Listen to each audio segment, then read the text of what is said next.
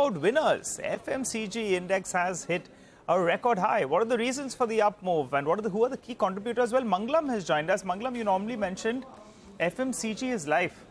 I'll tell you what, a lot of people would have been hoping FMCG was in everyone's portfolio. Because the kind of returns you've seen, I think you've put out a record out there, right? In more than 10 years, it's lost out only a couple of years, the index. Tell us more. Well, the great Indian consumption story, that's what everyone talks about, right? 140 crore people in the country. Obviously, someone is consuming something at any given point in time.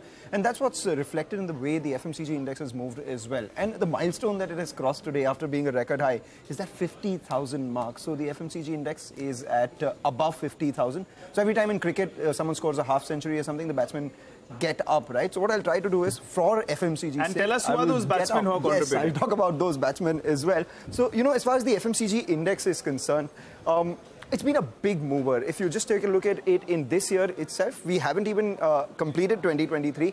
The FMCG index is rallied by about 14%. This compares with the Nifty at around 2% itself. In the last 12 months too, we've seen the FMCG index rally about 32%. This compares with the Nifty at 13%. In fact, in the last 15 years, there have been only 2 occasions where the FMCG index has given negative returns. So it was once in FY19 and the other one was FY9. Of course, FY9 had the Lehman crisis itself. Key constituents of the FMCG index, the top 2 batsmen are always ITC and HUL, depending on who's outperforming at what point in time. So HUL currently is at the second spot with 22% weight, ITC 33% weight, Nestle 7.8%, Britannia 6.5%. But Varun Beverages has been the standout performer from the lower order batsmen as well, doing extremely well. From the 52-week low, while the FMCG index is up 40%, ITC is the key contributor, 72% rally from its 52-week low, whereas HUL by its sheer weight, despite a 26% rally, has been among the big contributors, and Varun Beverages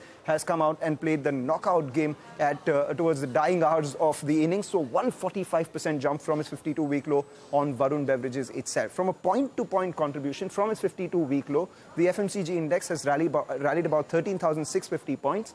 More than 50% of the gains coming in from ITC, 7,450 points, HUL 2,100 points, and we have Varun Beverages giving it 1,200 points as well. So far, the results have been not bad. In fact, the management commentary has been good as well. They're talking about gradual recovery in rural demand. They're talking about margin expansion as well as raw material inflation tempers. And at the same time, they're talking about drastic changes in the way the companies are looking at distribution, production, and digital. So these are growth areas for the company. While the FMCG index has been a wealth creator in a lot of people's portfolios, remember, wealth creators don't come for cheap.